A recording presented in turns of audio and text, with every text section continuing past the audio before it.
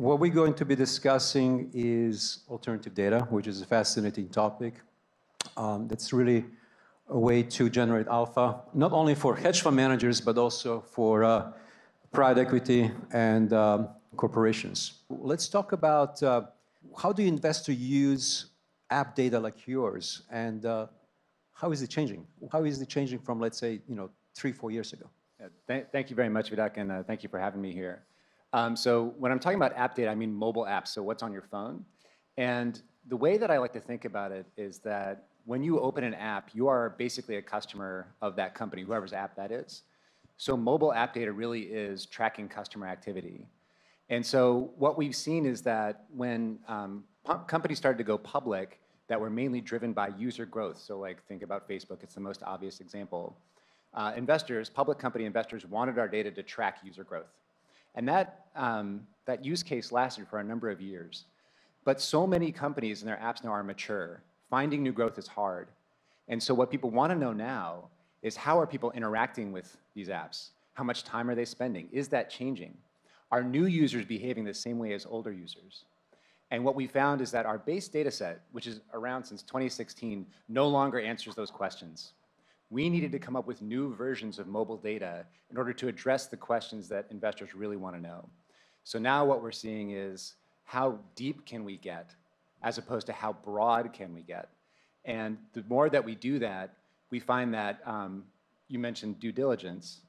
Private company investors wanting to do due diligence on an investment can now use our data to get a really deep understanding of what are customers for this company actually doing and how they behaved over the past couple of years.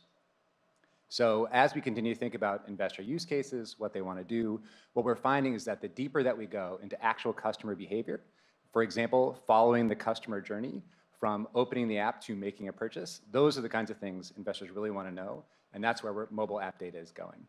Thanks, Tom. What is Apptopia doing to meet investors' needs? That's a great question, and it ties back a lot into what Joseph was saying about changes in regulation.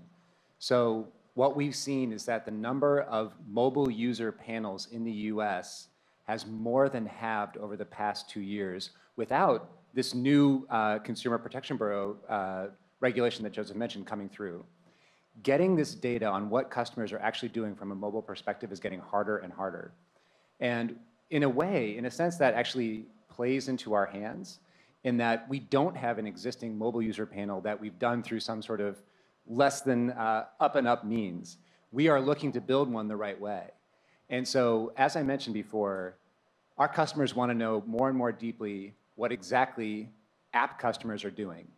And by building a user panel the right way, which it's very clear that you are opting in, that you are receiving some sort of compensation for what you are doing, whether it's you're getting a coupon, whether it's a direct payment, whether it's some sort of additional access, if you're giving something that a user wants and they're willing to share their information with you, that then creates a really stable, high-quality panel. Getting back to what investors want to know, are people under the age of 18 spending more or less time on Roblox this month than they did the same month a year prior? For that kind of information, we're pretty good right now. But to really answer that question, we are investing more and more time and energy into building out that specific user panel in the proper regulatory fashion. Can I add to that one? Please go ahead. Because that's a great point, Tom. And I think that's the trajectory we're on, where as consumers, we're allowing information about us to be used. And what we don't like is when we're not told how it's being used and we're not given the option to opt out. However, if you're offered incentives to use it, I think many of us, not everybody, there's a group of people who are committed to privacy and anonymity and they'll always opt out. But most of us, enough of us are comfortable as long as it's transparent and controllable and where we're compensated, that we're happy to exchange some of our personal information in return for something we see as value. And I'll give you an example that happens all the time today, which is with shopping. Supermarkets now have a pretty robust business where if you opt into their price club, you're actually agreeing to share data about your purchasing habits, but in return, your tide is $2 off and things like that. And so that idea of compensating in some capacity consumers for releasing their information is one that's going to take hold.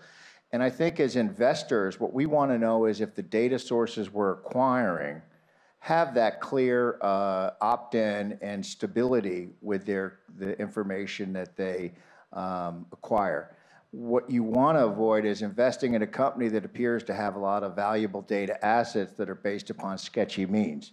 And I do know of a story of a major card company that acquired another company, and they discovered that the data was being obtained through, not the most integrity-driven approach. And so therefore they put a halt on all data collection at that subsidiary, and the value and the risk, the value of their investment decreased, as well as it created risk for their brand, which was worth, multiples of the acquired company. So you need to take care of consumers who are providing data, compensate them fairly in order to build a stable source of alternative data. And then as investors and as corporations acquiring company, you want to make sure the partners you're working with, really have that stable data supply.